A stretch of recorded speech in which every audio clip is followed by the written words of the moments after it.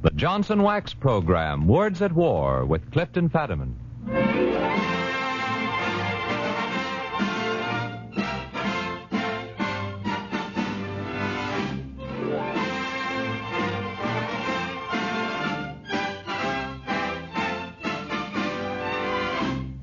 The makers of Johnson's Wax for home and industry, in cooperation with the Council on Books in Wartime, proudly present Words at War, bringing you another dramatization of an important war book.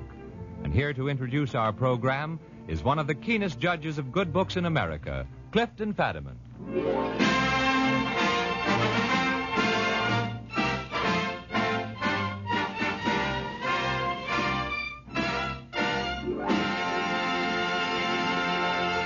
Mr. Fadiman?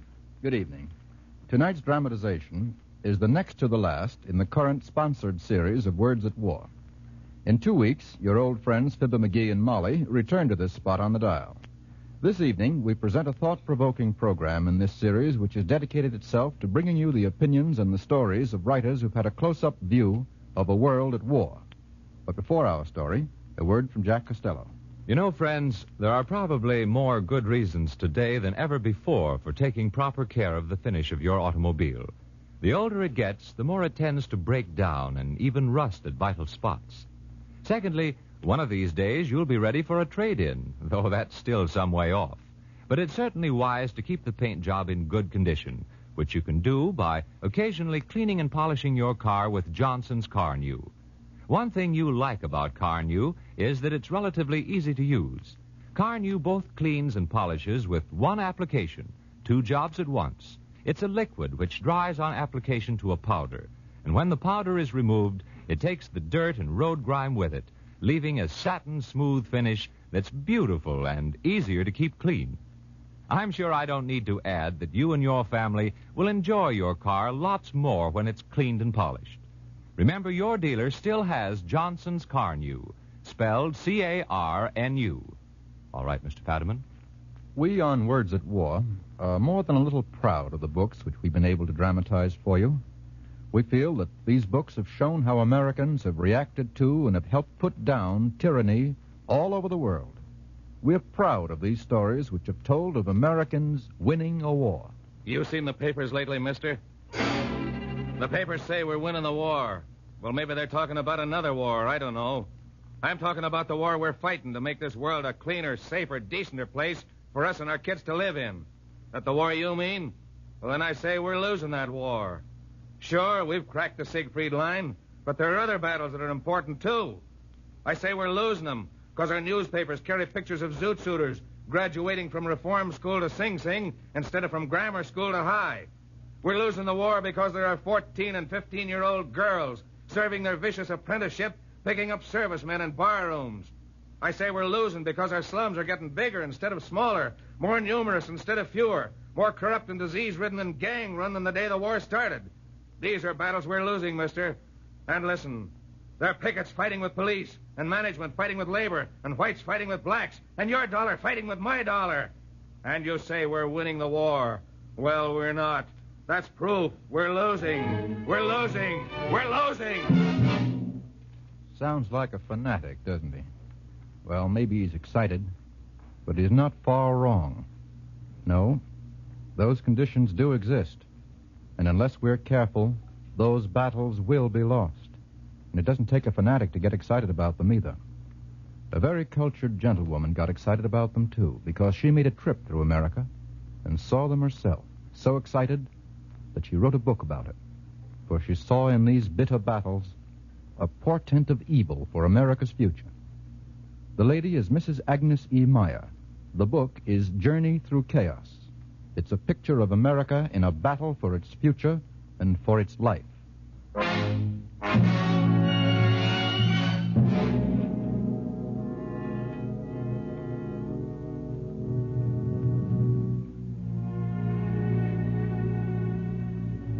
Yes, I saw the things our friend talks about. I saw race tensions in Detroit and slums in every city. I saw delinquency from Buffalo to San Francisco. Well, then why don't you get excited? Tell them about the shack cities and the packing box cities and the tent cities and the hovels of Pascagoula. With one outhouse for 10 families. and the basement rooms of Detroit and Buffalo and Washington, D.C., with 2 families in a room and men sleeping in shifts. Tell them about the epidemics lying in wait, the crime that's born, the death that creeps out of those slums. Yes, I saw those things, too. And I asked, why must people live like that? Why must America harbor these slums, clustered around the factories like fungi around a tree trunk, poisonous and spreading, always spreading? Why must we tolerate these huge stew pots, cooking up race riots and disease, delinquency and crime? Why aren't these shack cities, these reeking slums, cleared out? Why aren't decent, livable homes built for these people? So I asked, and I got my answers. Ah, nuts. Most of these people are hillbillies. They've always lived that way. Don't you know there's a war on? There's no time, no materials to build homes for these people. Forget it. Some people are made for the slums. So spoke the careless ones, the unidentified mass of the people who don't think and don't care. But there were others who did identify themselves, others who do think. And how? Madam, I'm a politician, but I've got my duty like anybody else. Why, if we build homes for those workers, you know what's going to happen. We're going to be left with a ghost town when the war's over. That'll mean lower real estate values. And lower real estate values mean less real estate taxes for the city treasury. And, well, after all. How do you like that reasoning? You know any politicians who think like that? Well, maybe this next man is your neighbor. Look, I'm a regular resident of this town. If we build homes for these outsiders, you know what's going to happen? The war will end and boom, they'll sit right in those houses and go on relief. That means more of a tax load on us old residents. I say leave the slums as they are, and when the war's over, those folks will go back where they belong. Go back where they belong. Uh-huh. And now your reason, Mr. Resident of Washington, D.C.? Well, we know those 10-in-a-room alley slums are a disgrace to the capital of the United States, but we can't do a thing. If we start investigations, we would have to condemn most of these houses. And those evicted families would just move in with others and make it more crowded still. Or they'd sit in the street and say the district government was anti-this or anti-that. That's why we're leaving well enough alone. Well, how do you like that? And it's all true, I assure you. But wait. Before you get too angry with those cynical people, let me tell you something else that's equally true. There are enlightened American communities that have tried to solve the slum problem. One of them is Mobile. In that town, they built a housing project, a settlement of comfortable, clean, airy homes for the factory slum dwellers. And when some of the slum families were offered these homes, well, their answers were hard to believe. Why don't you leave us alone? But don't you understand, sir? The government has built these homes for people just like yourselves. They're clean and nice, and you'll like living there. You want to move? Fact is, they ain't going to move. Please, Mrs. Slocum, maybe you can make him see. Don't you want a cleaner place for you and your children? A real stove instead of this can of gasoline? No, we don't want to move no place where they're going to stick their nose in our business. Oh, we know the law. We know they want us to move into them new houses so they can tell us what to do. But that's not true. Look, you just gotta move. We know our rights. This is a free country. We don't have to move unless we want to, and we don't want to. Yes, sir, this is a free country. By gosh, if I ain't nothing else, I'm a free man. So go on, get out of here. Leave us alone.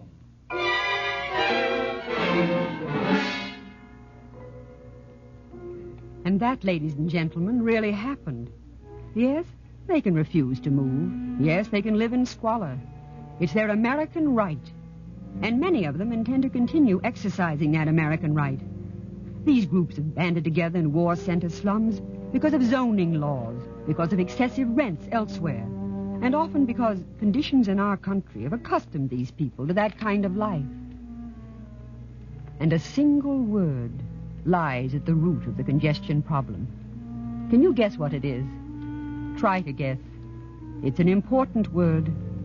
I was aware of it again and again as I traveled through America, as I came face to face with the problems of delinquency and class antagonisms and labor management troubles. That one little word lies at the root of terrible problems which have erupted in Chicago, in Detroit, in cities unnumbered. And as the slums grow, so too do the other evils grow. Disease, class quarrels, and most deadly of all for America's tomorrow, delinquency. Delinquency? Ha! Maybe being a woman you haven't seen the call houses with the 14-year-old girls in them. Maybe you haven't seen the police lineups with 16-year-old zoot suiters up for rape and robbery and assault and car thievery. And how about the delinquency rates? Up 56%. And the roving gangs of razor club-toting youngsters on the streets of America. Somebody's to blame, and somebody should pay. Yes, I decided someone was to blame and somebody should pay. But it looked to me as though the children would be the only ones to pay. Because when I started asking questions, I received a lot of same answers. We have to tend to our war jobs. We can't keep track of our kids. Give them a stretch and reform school. That'll straighten them out. Yeah. But most reform schools don't make better kids, just better criminals. Oh, nuts. We're busy. We're fighting a war. After all, kids will be kids.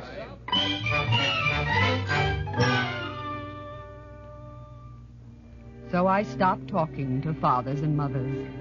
And in Buffalo and Cleveland and Portland and Mobile, I heard new catchphrases like latchkey kids and victory girls.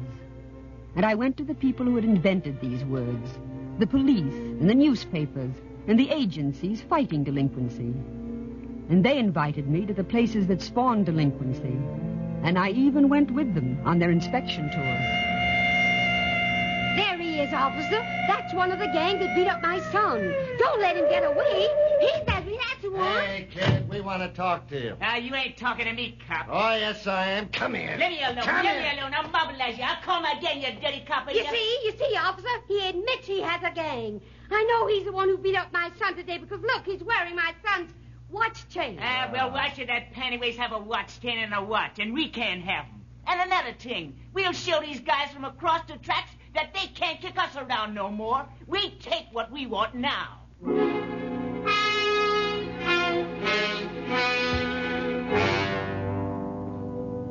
We take what we want now. We take what we want now. Isn't that the birth cry of fascism? Or am I wrong? Maybe it'll be all right after the war when people are home more and out of the war factories and able to take care of their children. And then again, maybe they won't be able to wipe out the barroom mistakes of their errant girls. Yes, I was in a barroom, too, with a detective. Hiya, baby. Have a drink on me? Sure, I'll take a stinger. Just a second, kid. How old are you? What's it to you? This badge is what's it to me. How old are you? None of your business. This is a free country. Well, suppose I guess 16. That'd make you too young to be in here. In fact, that would make you breaking the law. Gee, I didn't know how young she was, officer. I wasn't trying to pick her up. I only offered her a drink. I didn't... I'll see you later. Hey, you behind that bar. I'm arresting you for selling liquor to a minor. Here's your summons. Hey, wait a minute. Do I have to ask for their birth certificate every time I sell a drink? Hey! All right, don't push. I'm coming. Can't a girl have a little fun in this town? Why don't you kids try having your fun at home? Home? That dump. I haven't had a square meal or a clean bed since my old lady went to work in the aircraft factory. My neighborhood stinks, and my old maid ain't been sober since Pearl Harbor. Besides, if I'm what you call a delinquent for hanging around these places, why ain't the older ones delinquent, too? They run the joint.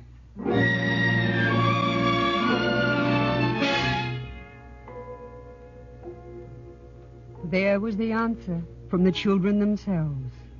Home wasn't worth going home to. And what's wrong with bar rooms and nightclubs if they're good enough for our folks?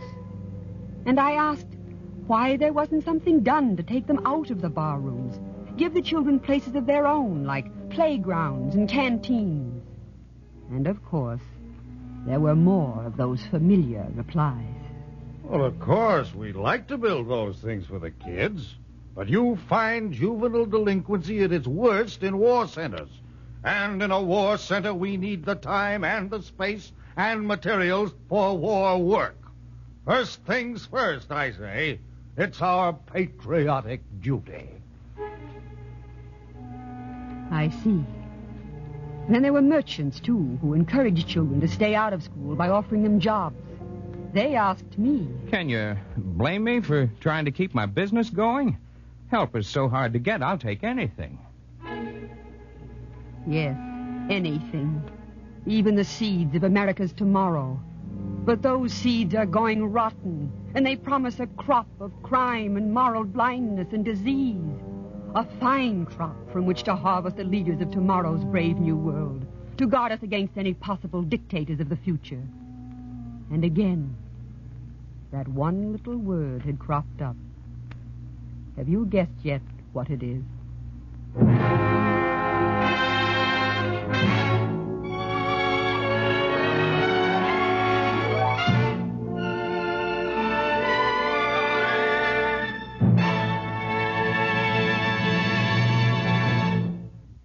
This is Clifton Fadiman.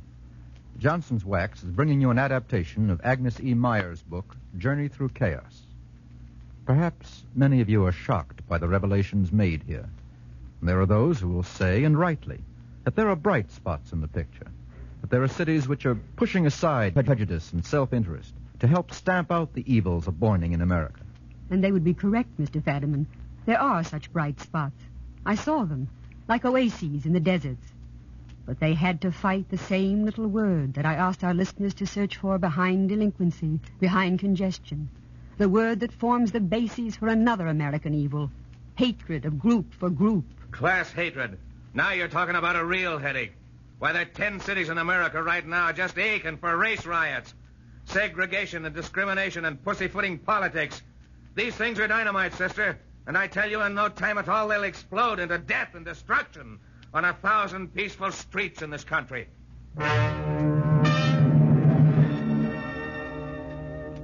And you know, I'm afraid that much of what our ranting friend says is true. I know. I saw it. And so, again I asked questions, and again I got my answers. You gotta keep them in their place. Maybe. But is there a place the dirtiest slums in America? You can't do anything for these people. They've always lived like that. Sure, I know. You want us to live next door to them. And next you want us to move in with them. Give them an inch and they'll take a mile. That's right. How would they like to be over in Germany? Wait up, lady. Don't listen to those platitudes. Those half-truths and half-lies have poisoned America's thinking too long. Tell the listeners the truth. Tell them about the Jim Crow cars. Yes, and don't forget the taboos against Negroes voting in the South. And tell them how Germany and Japan sell the rest of the world on the story that our racial practices are exactly like theirs. And tell how colored races the world over believe it, because it's true. And while we're talking, let me tell you a story I heard today. Yes, I've heard those stories. There are hundreds of such stories around. Some true, some half-true. Some easily believed because they could be true. Yes, I've heard those stories. And I've seen Jim Crowism and segregation and discrimination. Stories about them have been around for years. But what actual good have they done toward solving our racial problem? Oh, there's no denying it. There is discrimination down south. There is injustice down south. But wait a minute, you Northerners. Don't sit back and smirk complacently about your southern neighbors. I want to tell you something that'll surprise you, and I'll defend and prove this statement at any court in the land.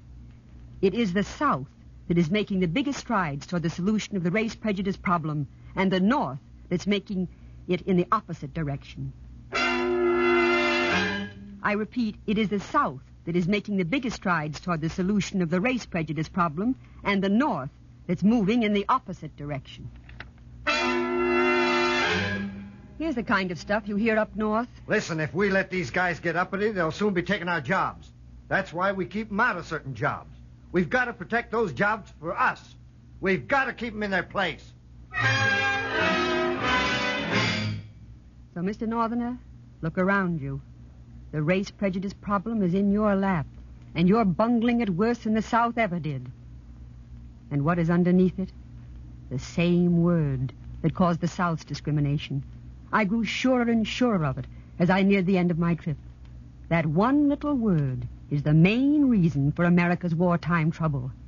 It's the word which causes congestion to link itself with and give birth to juvenile delinquency, and which makes juvenile delinquency grow out of and at the same time promote race hatred. And then blanketing the whole, intertwined with, living side by side with those things, is the common fight.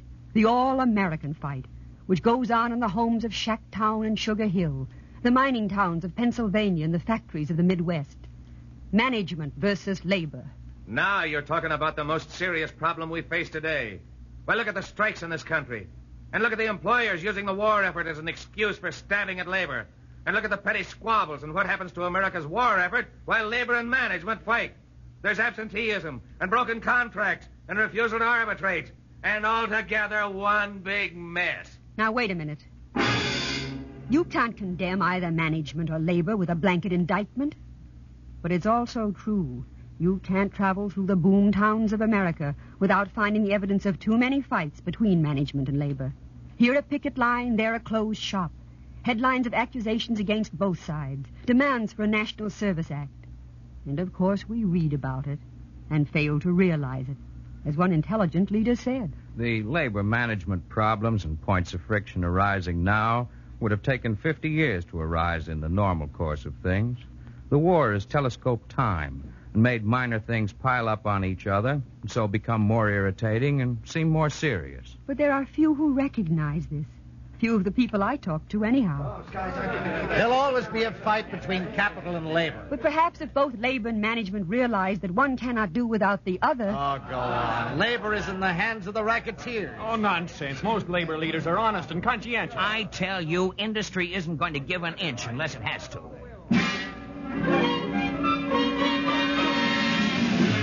And as I investigated and asked more questions, I realized here that in labor management relations, the vicious little word was clearer than ever.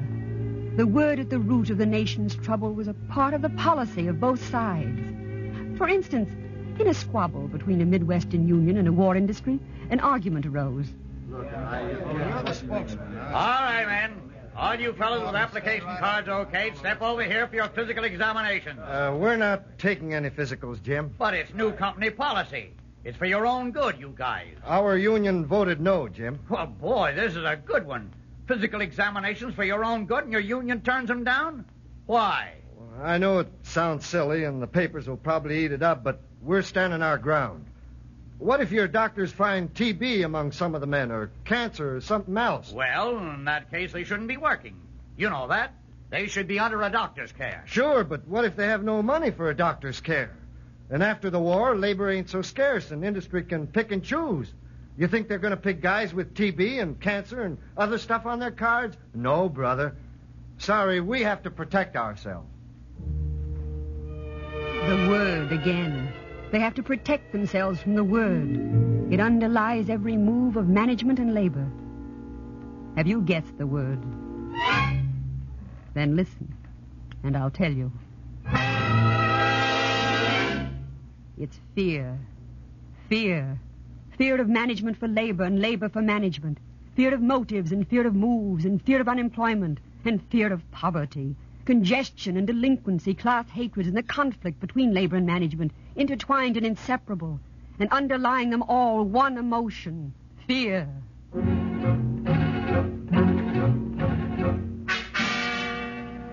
you think we want to live in the slums?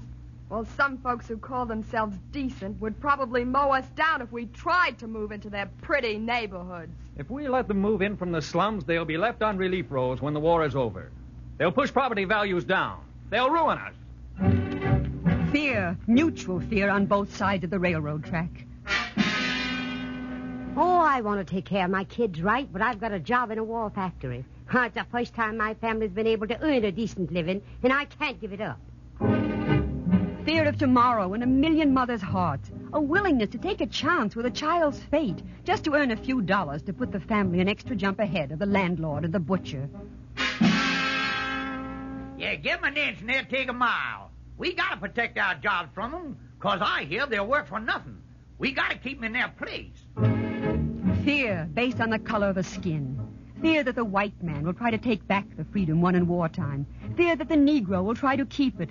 Fear of man for man. Why should we workers give up privileges when our boys are fighting a war to preserve those privileges? That doesn't make sense. Why should we let these union men walk in and tell us how to run our business? It's our business, our money. We want to run it our way. So there is the picture I saw of America blocked and twisted by fear. People move or won't move because of fear. And they leave their jobs or won't leave their jobs because of fear. And they won't give in or won't give up because of that word, fear. And now, Mrs. Meyer, can you tell us the answer to fear in America? Yes, Mr. Fadiman. We can conquer anything in this country of ours if our hearts and minds are in the job. Look at the Army's magnificent victories. How do they do it? By teamwork. There's good teamwork in Cleveland and Oregon and Springfield, Mass., and in Wichita, too, and other cities as well. And there are industries that have never had a strike. Yet these islands of progress are set in an ocean of fear that cripples and retards progress the country over. And the future is shrouded in uncertainty. But teamwork and reason and understanding will banish that fear. Teamwork. Working together. The fighting of fear by each individual American as he comes into contact with the problems which confront him. Those are the things which will wipe fear from the lexicon of freedom forever.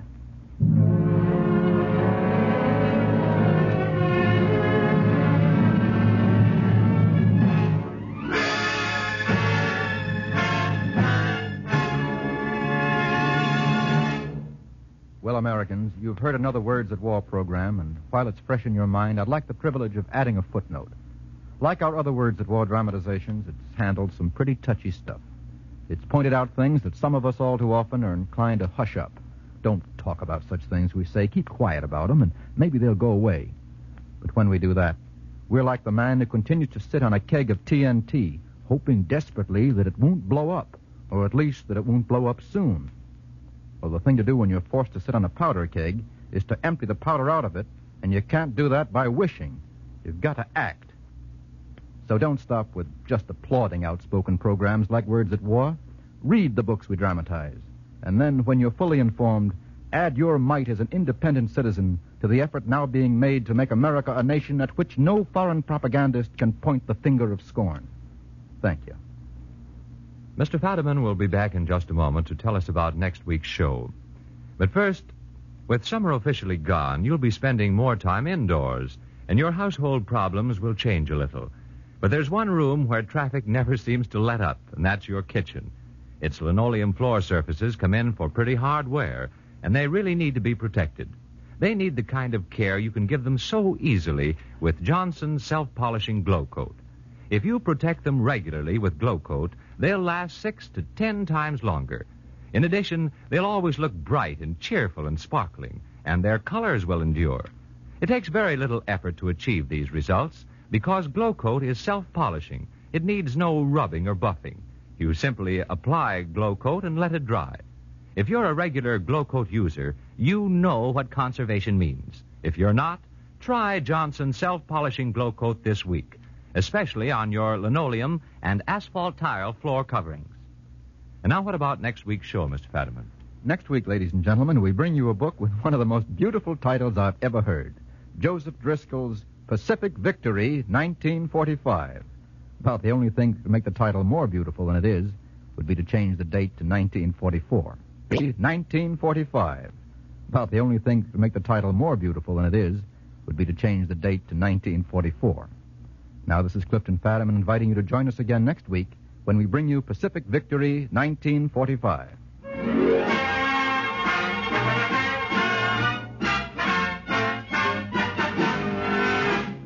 Tonight's dramatization of Journey Through Chaos was written by Peter Harkins and featured Kay Strutzy. The production was directed by Anton Leader. Music was composed and conducted by Morris Momorsky. Next week, the Johnson Wax Company brings you another in the series Words at War, featuring another great wartime book, Pacific Victory, 1945.